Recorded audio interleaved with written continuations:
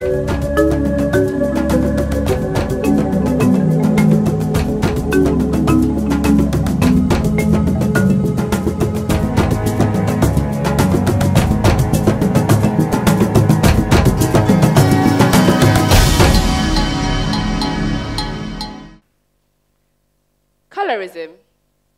Everybody knows about racism, but what about colorism? This is defined as discrimination against individuals with a dark skin tone, typically among those of the same racial or ethnic group.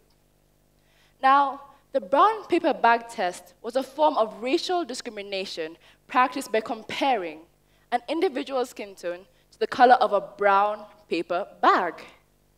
The test was used as a way to determine whether or not an individual could have certain privileges. Only those with a skin tone lighter than or the same as a brown paper bag were allowed admission into churches, fraternities, and nightclubs. Thankfully, this is not a practice that is carried out today. However, I thought to myself, what if it was? Or what if I was born into such a time in which it was? How would I react? Would I scream and shout against the colorist practice? Or would I instead indeed wish I was lighter than the brown paper bag? No, surely I wouldn't. I was raised better. Besides, everyone knows that colorism is wrong, right? Not even a week later, one of my own friends came up to me saying, "Isn't she beautiful?" I squinted, searching for who had him so dazzled. Eager to see her, I asked, "Who? Describe her for me."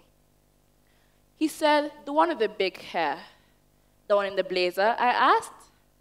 "No, not her," he said. "She's too dark to be beautiful."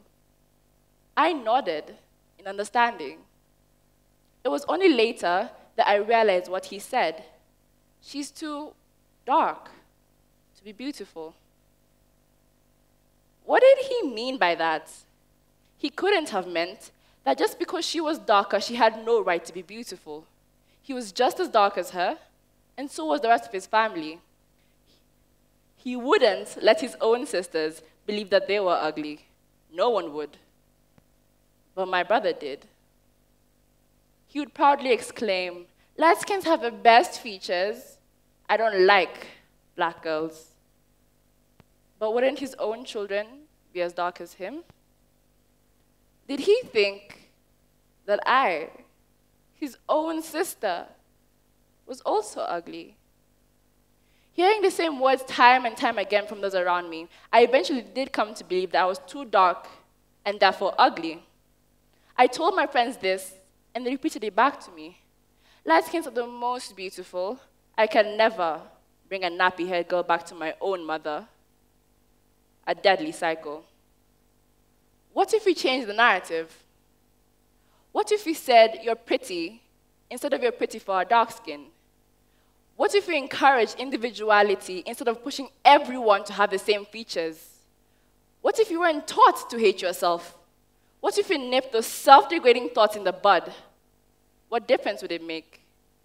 When I shared my thoughts with a strong black woman who is my mother, she told me, "If ever told your skin is too dark, do not hesitate to say that the sun loved you so much, it kissed you more than it did others."